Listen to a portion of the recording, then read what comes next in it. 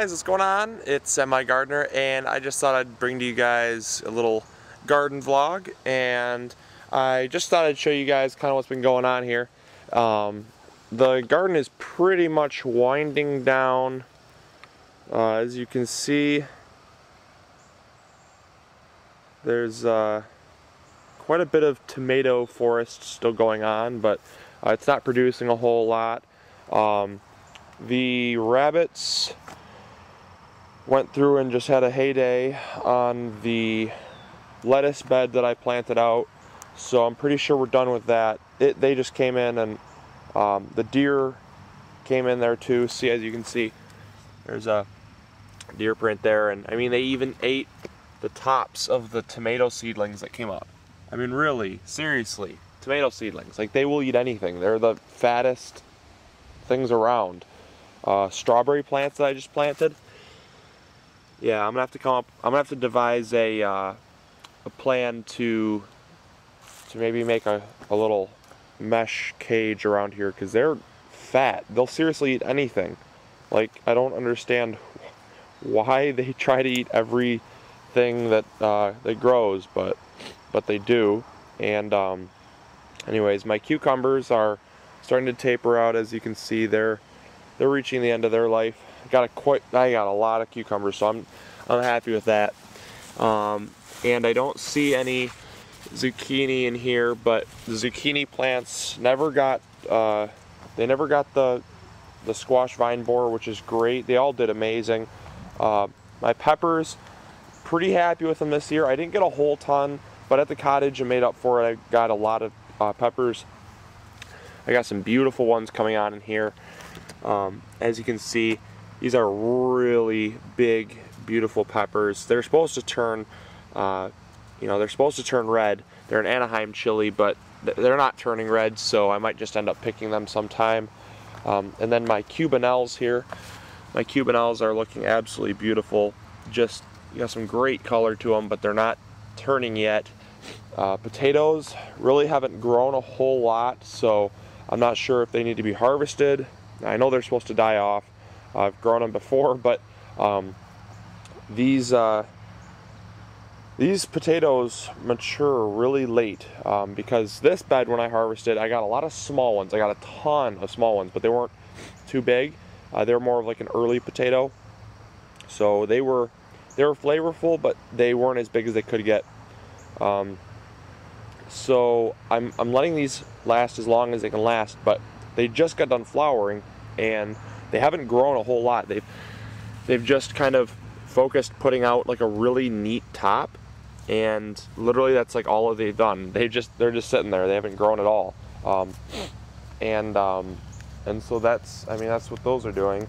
My carrots, the deer came in here and got the tops off, because again, they can't respect my space whatsoever.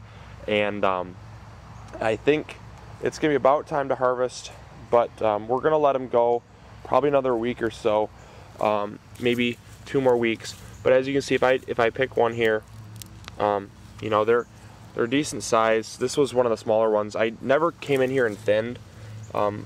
Like, see right there, those need to be thinned.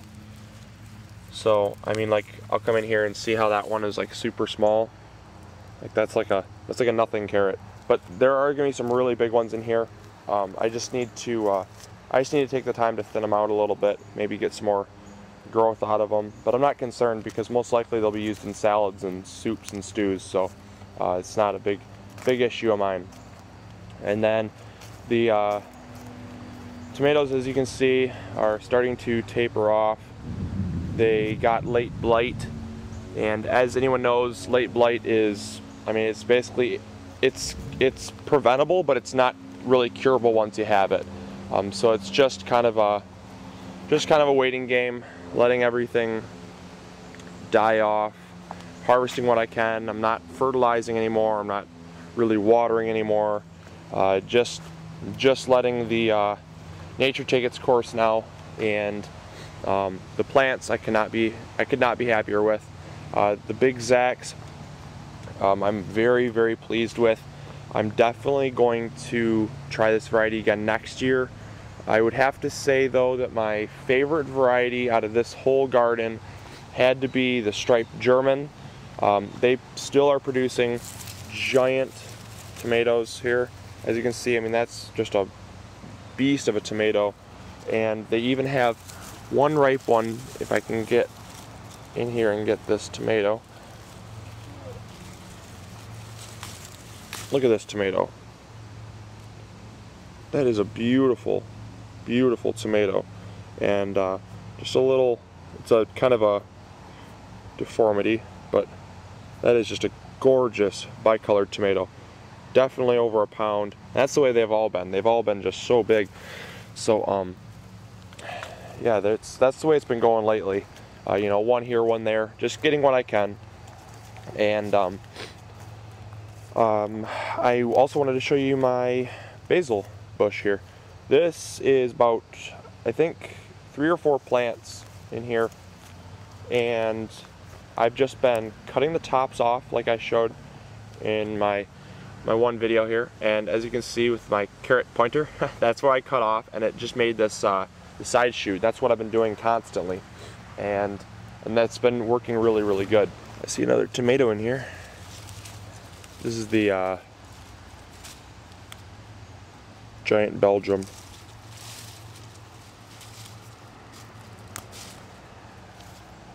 Beautiful tomato, decent size. Pretty much a picture perfect tomato, I'd say. So I just want to thank you guys for tuning in. I love it, seeing all you guys come out and watch my videos. It's really nice.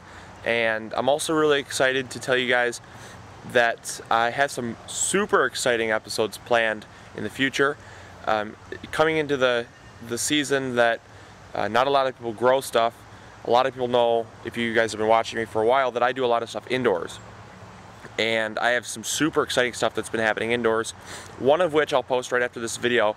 It's a picture of it's a lime tree, and it's really surprising that you know, a lot of people have actually been posting videos of their lime trees. I know, like Dylan 15 something. It's Dylan and some numbers. She posted a video of her lime tree, and then someone else posted a video of their lime tree that they were doing like transplanting their limes.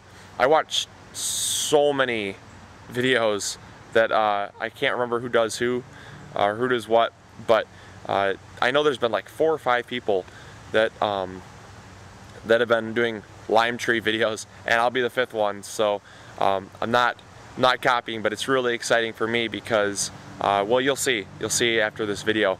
I'll post the clip, and also I do have some really exciting how-to videos for indoor gardening, and one of them is going to be a microgreen series, because I'm really going to get into microgreens until maybe about mid-February.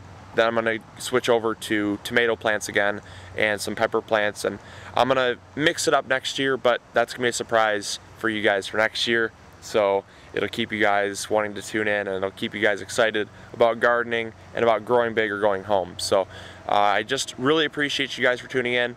I'm also going to head up to the cottage and do some harvesting, so I'll show you guys maybe the harvest if I have time. I don't know, I'm really cramped for time, so whatever I can get, I'm really happy about. Yeah, I really appreciate you guys tuning in, and I cannot thank you guys enough. So keep tuning in and keep growing big or going home. And as always, I will see you guys later. Also, as a quick note, the biggest tomato contest is ending October 1st. I haven't done a whole lot of updates, but the current leader is on that video. You can see all their other videos, which is really cool. And also, if you want to participate, I think it'd be really cool and really fun to see kind of the biggest tomato you've grown, even if you can't beat the record.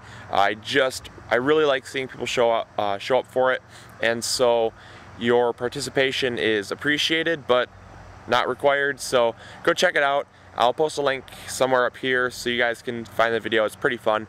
And like I said, the winner will be announced on October 1st when it closes, and they'll win a $50 Visa gift card and an MIgardener t-shirt. So that's pretty exciting and it's pretty fun. So hopefully you guys will check it out, and I will talk to you guys later. See ya. Bye. Hey YouTube, totally random post here. Just thought I'd show you guys. Look what I saw when I walked into my room. This is my lime tree. I know it's dark, but this is the first thing I saw when I walked into my room when I got home from college. I walked in, I'm like, whoa, what is that? And look. That's just the most beautiful set of little flowers there. And then, what's more? It's flowering some more. There's some more right there. And what's even really cool is look. You look right here. I got some mini limes. This thing is not even 2 years old. This thing is just barely 2 years old. And it's already fruiting. So I'm really, really excited. I think it's showing that it's healthy. And after it flowers and fruits, I think I'm probably going to take off these growing tips and force some more side shoots out. But yeah, there's a lot of people sleeping, so I just thought I'd show you guys that. It's pretty cool. So yeah. Hopefully you guys enjoyed that.